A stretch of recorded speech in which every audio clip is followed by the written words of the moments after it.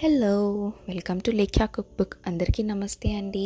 ఈరోజు నేను మీతో ఒక స్పెషల్ వెజిటేరియన్ రెసిపీని షేర్ చేసుకుంటున్నాను. అదేంటంటే గోబీ మసాలా, కాలీఫ్లవర్ మసాలా కర్రీ అండి.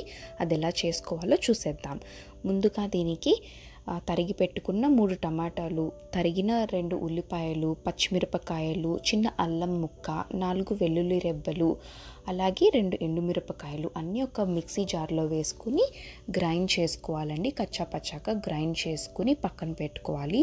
ఇప్పుడు స్టవ్ ఆన్ చేసుకుని ప్యాన్ పెట్టుకుని 2 టేబుల్ స్పూన్ల ఆయిల్ వేసుకుని, ఆయిల్ వేడెక్కిన తర్వాత 2 లవంగాలు వేసుకుంటున్నానండి. నేను నలిపి వేసుకుంటున్నాను. అలా వేస్తే వాసన బాగా వస్తుందండి. ఇప్పుడు ఆ లవంగాలు వేగిన తర్వాత గ్రైండ్ చేసి పక్కన పెట్టుకున్న ఆ ఆనియన్ పేస్ట్ అంతా కూడా వేసేసి బాగా ఫ్రై చేసుకోవాలండి. మీరు కావాలంటే ముందే అవన్నీ ముక్కలన్నీ ఫ్రై చేసుకుని అప్పుడు చల్లారిన తర్వాత గ్రైండ్ చేసుకోవచ్చు. నేను ముందు వేపకుండా వేసేసాను కాబట్టి కొంచెం ఎక్కువసేపు ఫ్రై చేసుకోవాలి. సో నేను దీంట్లో కొంచెం పసుపు, ఉప్పు, సరిపడ ఉప్పు వేసుకుని కలుపుకుంటున్నానండి. ఇప్పుడు ఈ ఆనియన్ పేస్ట్ అంతా బాగా ఫ్రై చేసుకోవాలి. దీంట్లో వాటర్ అంతా పోయేంత వరకు మీడియం హైలో పెట్టుకుని ఒక 15 నిమిషాల పాటు బాగా ఫ్రై చేసుకోవాలండి. మూత పెట్టుకుని కాసేపు పచ్చి వాసన అంతా పోయేంత వరకు వేపుకోవాలి. ఇప్పుడు దీంట్లో ఒక రెమ్మ కరివేపాకు వేసుకుని అవి కూడా నేను ఫ్రై చేసుకుంటున్నాను. ఇప్పుడు మూత పెట్టుకుని ఒక 10 నిమిషాలు మీడియం హీట్లో పెట్టుకుని ఫ్రై చేసుకోవాలండి. తర్వాత ఆ పేస్ట్ అంతా కూడా చూసారా ఎలా థిక్గా అయిపోతుందో, దగ్గరకు వచ్చేస్తుంది. దాంట్లో వాటర్ అంతా కూడా పోతుందండి. అలా బాగా ఫ్రై చేసుకోవాలి. లేకపోతే ఉల్లిపాయ వాసన, పచ్చి వాసన వచ్చేసి కూర అస్సలు టేస్టీగా ఉండదండి.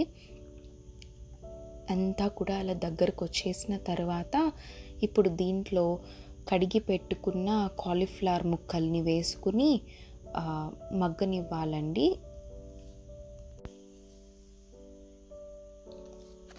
ముక్కలన్నీ వేసుకుని బాగా కలిపిన తర్వాత మూత పెట్టుకుని ఉడికించుకోవాలండి.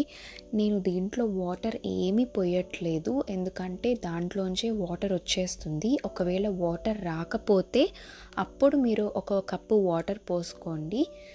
చూసారా, అంతా కూడా అలా కలుపుకున్న తర్వాత మూత పెట్టుకుని మీడియం లో ఫ్లేమ్లో పెట్టుకుని ఒక 10 నిమిషాల పాటు ఉడికించుకోవాలండి. మీడియం హీట్లో పెట్టుకుని ఉడికించుకోవాలి. చూసారా వాటర్ ఎంతలా వచ్చేసిందో. నేనైతే అస్సలు వాటర్ యాడ్ చేయలేదండి. మీరు కావాలంటే మూత పెట్టి ఉడుకుతున్నప్పుడు మధ్య మధ్యలో కలుపుతూ ఉండండి. ఒక 15 నిమిషాల తర్వాత మూత తీసేస్తే అలా అయింది. ఇంకా ఉడికిందా లేదా అని నేను చూస్తున్నాను. ఇంకా కొంచెం ఉడకలేదండి. సో మళ్ళీ నేను మూత పెట్టుకుని ఇంకాసేపు ఒక 10 నిమిషాల పాటు మీడియం హీట్లో పెట్టుకుని మళ్ళీ ఉడికించుకుంటున్నాను. ఇప్పుడు చూస్తే ముక్కలన్నీ బాగా ఉడికిపోయి ఉన్నాయండి. సో చక్కగా ఉడికిపోయినాయి కాబట్టి ఇప్పుడు దీంట్లో గరం మసాలా పౌడర్ కొంచెం ఎక్కువ కూడా పట్టదండి. ఇది నాన్ వెజ్ కర్రీ కాదు కదా, వెజిటేరియన్ కర్రీ కాబట్టి నేను ఒక 1/2 టీ స్పూన్ వేసాను. ఇంకా తక్కువ కావాలి అనుకుంటే ఇంకా తక్కువ కూడా వేసుకోవచ్చు. లేదు మసాలా ఫ్లేవర్ బాగా కావాలి అంటే బాగా వేసుకోవచ్చు, మీ ఇష్టం. నేనైతే ఒక 1/2 టీ స్పూన్ వేసానండి, సరిపోతుంది. వేసి కలిపిన తర్వాత తురిమిన కొత్తిమీర కొంచెం వేసుకుని స్టవ్ ఆఫ్ చేసేసుకుని ఇంకా డిష్ అవుట్ చేసేసుకోవచ్చు. చూసారా ఎంత ఈజీగా అయిపోయిందో. చాలా ఈజీ అండి. అలానే చాలా టేస్టీగా కూడా ఉంటుంది ఈ కర్రీ.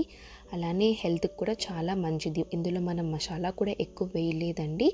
జస్ట్ అల్లం వెల్లుల్లి పేస్ట్, కొంచెం గరం మసాలా పౌడర్, అంతే కదా. సో ఎక్కువ వేడి కూడా చేయదు, చాలా బాగుంటుంది. చపాతీలోకి కానీ రైస్లోకి కానీ దేంట్లోకైనా బాగుంటుందండి ఈ కర్రీ. మరి ట్రై చేసి చూసి ఎలా వచ్చింది అన్నది నాకు కమెంట్స్లో మాత్రం చెప్పడం మర్చిపోకండి. చూడ్డానికి కూడా చాలా బాగుంది కదా. సో అదేనండి ఈ రెసిపీ. మళ్ళీ ఇంకొక రెసిపీతో నెక్స్ట్ వీడియోలో మళ్ళీ కలుస్తాను. Until then bye bye.